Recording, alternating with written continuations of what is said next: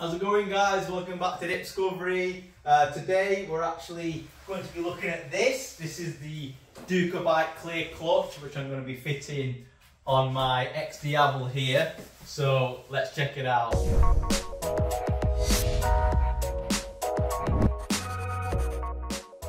Right, guys, so here is the Ducabike clear clutch for the XDiavel. You've probably seen some of these already around, but I've actually ordered this, the official kit. I'll put the link in the description where you want to get it from. Comes with some pamphlets in there, you know, what you can expect to get. So, you know, some other, you know, extra bits and stuff. So basically I've got the full kit. So here's all the spare bolts that you get, because you're going to need new bolts in there to match the colours. This is the pressure ring that goes in the middle of the pressure plate. So I've got it in. I've gone for the black and silver theme because, you know, the XDiavel's black and silver. You get some Ducabike stickers as well. I'm not really going to be putting them on the bike, but nice that they include them. So I've gone for the silver clutch cover ring. So this is the silver version. Comes with this nice kind of like, I think it's like anodized kind of aluminum kind of style. Made in Italy, Ducabike special parts and all that kind of stuff. This is a clear perspex window, but at the moment it's got a protector on it. That's why it looks like that. So you get that, and here we have the pressure plate. So it comes, you know, I've got it in black with the silver accents. So just take this out here to have a look at it. So yeah, you can buy it as a kit, and you get it a bit cheaper if you buy it as a kit. So let's have a look what we've got. So yeah, that's the Ducabike pressure plate. So the idea is that this spring retainer stays in the middle like that. That's how it's going to work. The idea. And then you've got the main piece. I'm going to pull this out. So this is actually the clutch, clear clutch housing. Quite a nicely machined piece. Very cool. And it comes with this O-ring and stuff. Everything you need. Oh, that's fallen off. Everything you need in there. Got a little window for your gauge and all that kind of stuff. So you get all that with it. Very nice. Now, to be honest, what kind of prompted me to buy it as well is I've had this problem with the XDiavel clutch. Let's see if I can just. But can you see here?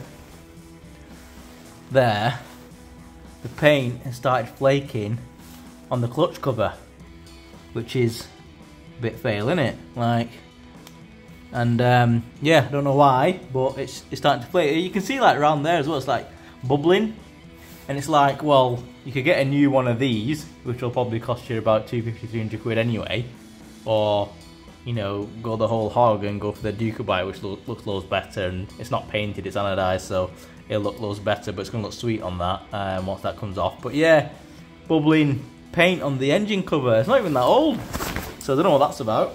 Adam from AG Motorcycles has come over from Manchester to help me install this for me today. He also covers the Northwest, so give him a shout. The link's in the description if you want to know where he's from, if you want some motorcycle work done. But here's a time lapse of the build.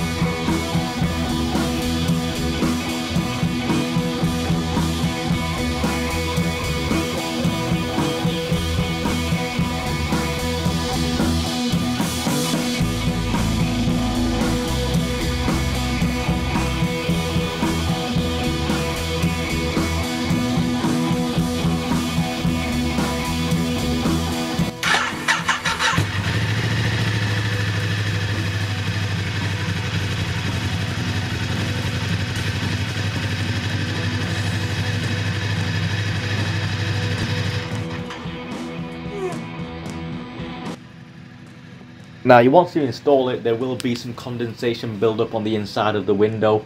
So what you need to do is take the bike out for a good long spin and get the heat in the engine and the oil up to temperature, and then the condensation will go off. So that's what I'm going to do now.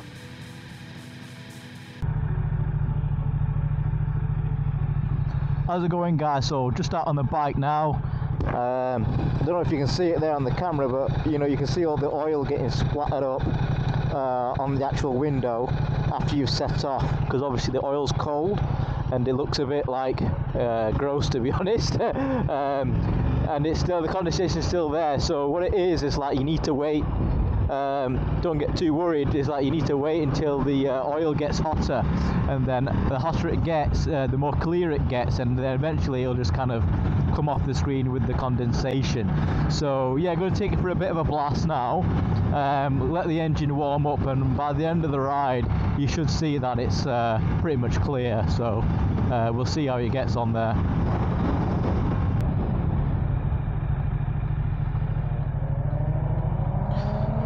Alright guys, so as you can see, I don't know if you can see actually, to be fair, because I'm on the top of the bike, but all the condensation's gone from the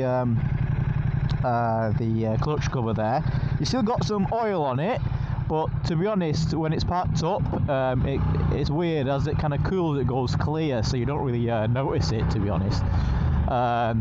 So yeah, you only have to be riding for about 20 minutes, get the oil to a decent heat level, and then it looked good. So yeah, crack on with that, guys. Alright guys, so got the bike here, and it's been for a bit of a blast. So the clutch's all warmed up, and as you can see, the window is clear. So it's quite good, because once, you know, even though the oil gets splattered on it, once it gets to heat, it goes kind of clear once it's sat there. So it still looks clean, and it looks kind of spotless, so you can't see any like oil marks or anything in there, or condensation. And then obviously when you stop it and start it, you can see the clutch spinning. So I'm going to do a start up, and then you can see it kind of working. And then when you kind of drop it into gear and pull in the clutch, it starts spinning, and then when you you know, let go of the clutch, it'll start spinning again. So it's pretty slick. So I'm just going to start it up now, give you an idea of what it properly looks like. Alright, so here it goes. Just start it up.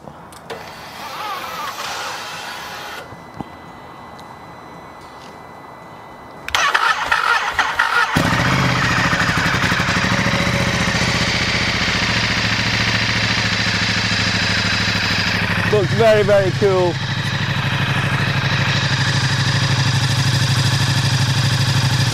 Then, you know, you stop it, and then it just stops like that. I'll see if I can put it in gear, and then you can see what it's like when you put it in gear. So if I start it up again, hang on.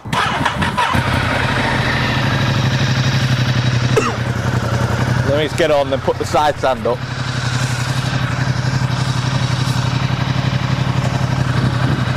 So you've got it on there. Oop. There we go. So put it in gear. As you can see, it stops. And then, you know, as you let go, you can see it start to slip. You know, it's like letting go.